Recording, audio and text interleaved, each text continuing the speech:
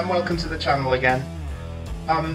Congratulations for, if you've done this, getting through the last video, which was long and quite dull, I think, having watched it through myself. So I'm on holiday, as you know, and I'm in a flat now, putting in a hot tub. And evidence of gas bonding. You've got a bond and into the house. Having said that, there's two gas intakes here. All we need to do is, if that turns out to be the gas to our flat, then we need to run a gas bond from here into here. I'm not sure which gas belongs to the flat and therefore which one's bonded. I'm going to have to carry out a R2 test on the bonding before I start on this hot tub install. I couldn't see any evidence of bonding under the sink, so we're going to have to do R2 tests on that too. What I'm looking at now is the MET. I've got a 16, a 6 and another 6. So I guess they might be bonding cables, 6mm bonding cables. It's a TNC supply and a 16th edition board here. My pack out boxes. In here I've got my Wagos, my wall anchors, I've got a bin of screws and cable clips and SWA glands.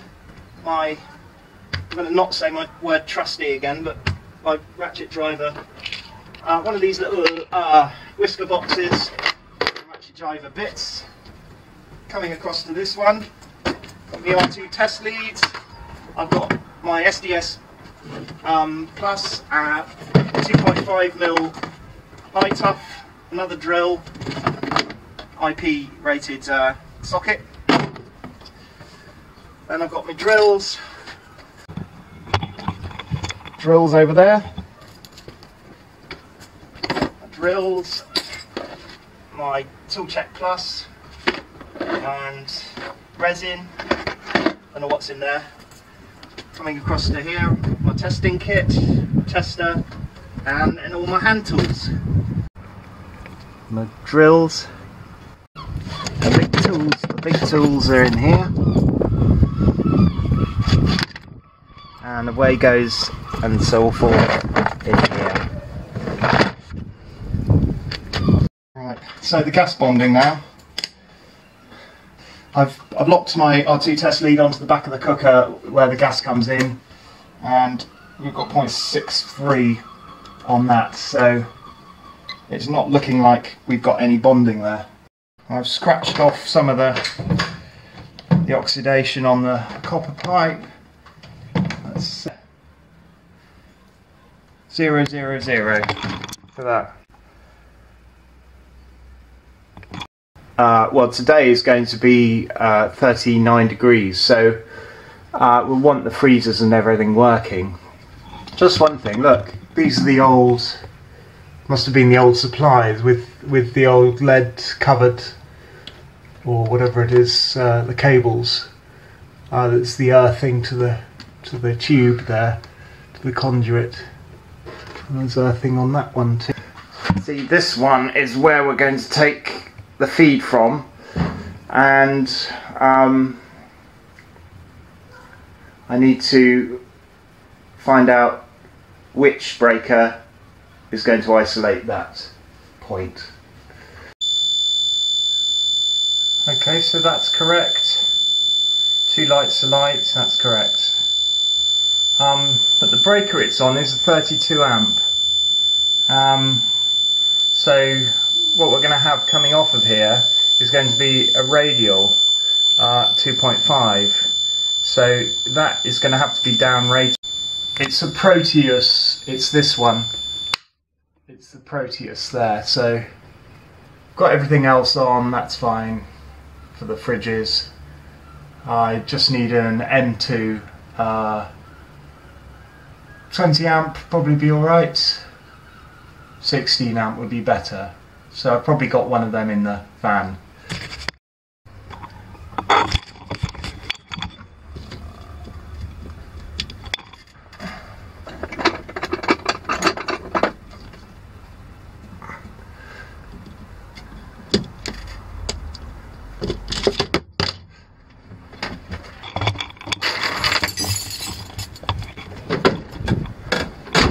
So, safe isolation, I'm just going to check that this yeah, the fridge is still on. If I disconnect the, right, so, and that's working, nothing there, oh, nothing, oh, still that's in there, nothing there, and nothing there, nothing there. Okay, so although I haven't isolated the whole of the board, I have isolated my end of it here. Setting on 500 volts, test, 0.03 mega ohms. So that might be the RCD in line there, causing that.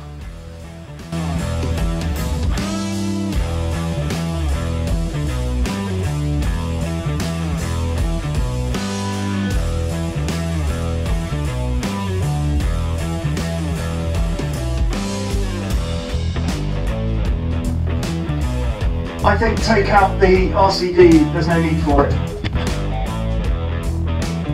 So I'm going to take out this RCD because it's already RCD protected on the board, and this is quite an old unit. There's 30 milliamp trip current, which is you're better off just with one, keeping that going. I'm going to take new feed from this socket here. I think I'll do a test on this socket to see if it doesn't need replacing. Yeah, I'll do a ZS test on that socket. So we're carrying out the ZS test now on the nearby socket, 0.76 on one of them, and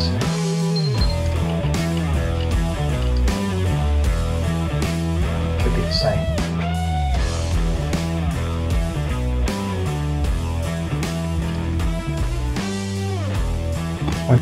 Okay, I've taken the RCD, the old RCD out. Now I'm going to do another insulation resistance test. And as you can see, we've got perfect readings. So on the garden end of the system,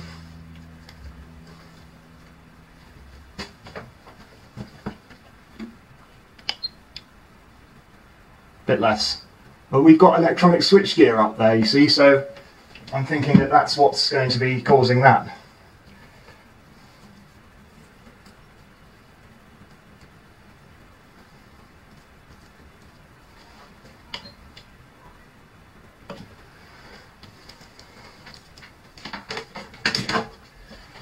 So we have to go and disconnect the electronic switchgear.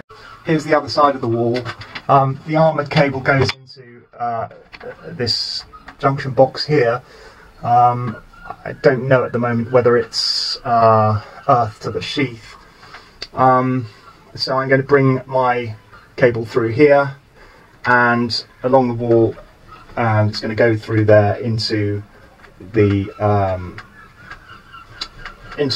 IP rated socket, back out, and then join onto this flex. I'm not going to change this flex, the reason being that this is very close up to the cement, and I don't really want to disturb this at all, other than maybe put an earth tab on it, some supplementary bonding onto it, or main bonding onto it. Sorry, main bonding wouldn't it be?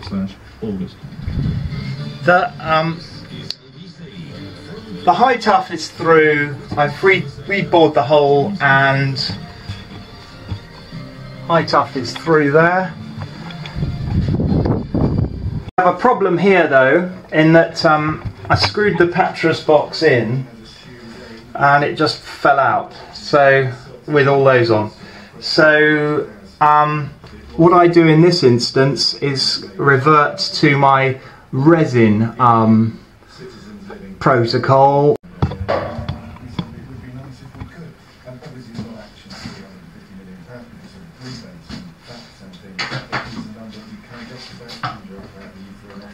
Okay, so here's the resin, and I'm going to basically rebuild the wall using resin.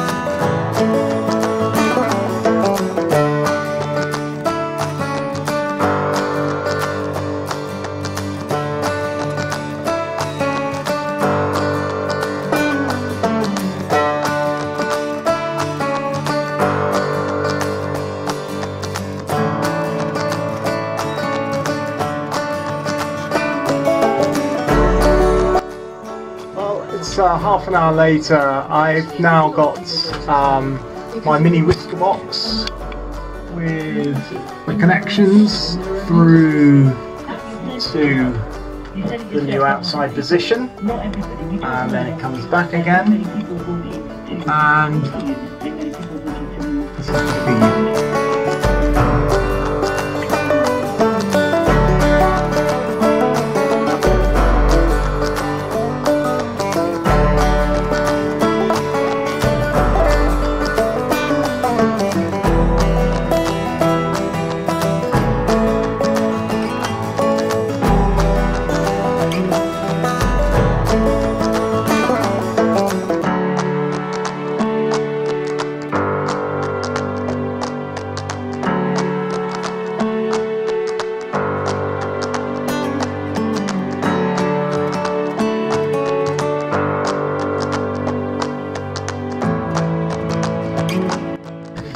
just going to do the ZS test on this before I clear out.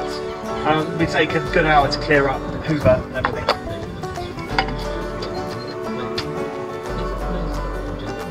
Should be about 2.8 something.